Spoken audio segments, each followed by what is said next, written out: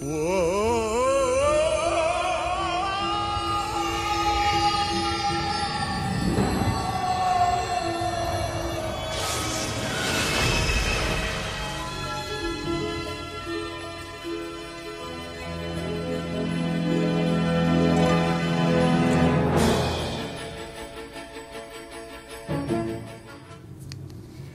morning, Warren Tech students and staff. I'm Metaton Real.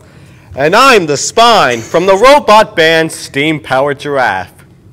And this is your Knightline news for Friday, December 2nd. The Winter Gala is happening on December 16th from 6:30 to 9:30 p.m. and the theme is Masquerade. The dress code is semi-formal and students are allowed to wear masks that cover half or less of a student's face. Which you're unsure what a masquerade looks like, Google it. Google it. Google it. Tickets are $12 for a single person and $16 for a couple. Aw. Snacks and drinks are included in that price.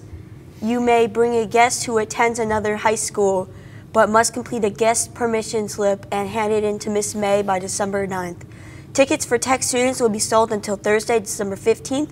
But remember, if you're bringing an outside guest, you must purchase your ticket and return the permission slip by the 9th.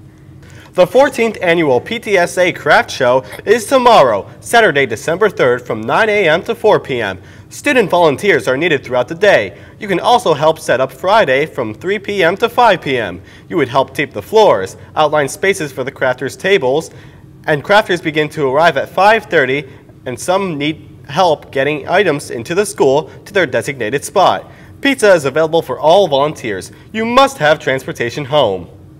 The annual Stuff the Stocking Toy Drive is now underway.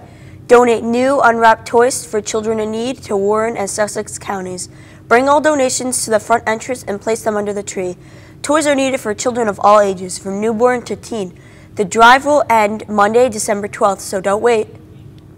The Optical Academy event scheduled for December 7th has been canceled. Unfortunately, not enough people registered for the event.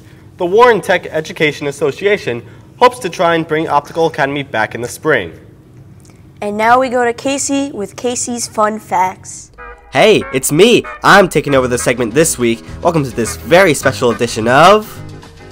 Did you know, when trying to grab attention from record label executives, Third Eye Blind would have a piñata over a mosh pit at early shows, which it would have, when broken open, live crickets fall out of it. This led to the band getting attention from Elektra Records. Bowling for Soup's 1985 was originally performed by the band SR-71, but only exclusively in Japan. The band would release their own version months later, after Mitch Allen presented the song to Jarrett Reddick, who changed the lyrics to make it more Bowling for Soup-ish. The master tapes for what would have been Green Day's Cigarettes and Valentines were mysteriously stolen as it was nearly finished. Instead of re-recording it all, the band decided to start from scratch, which led to the creation of American Idiot. Simple Plan coined their name at the very last minute after watching the movie A Simple Plan. And that's all for this week. Hope you learned something. If not, good for you. See you next time.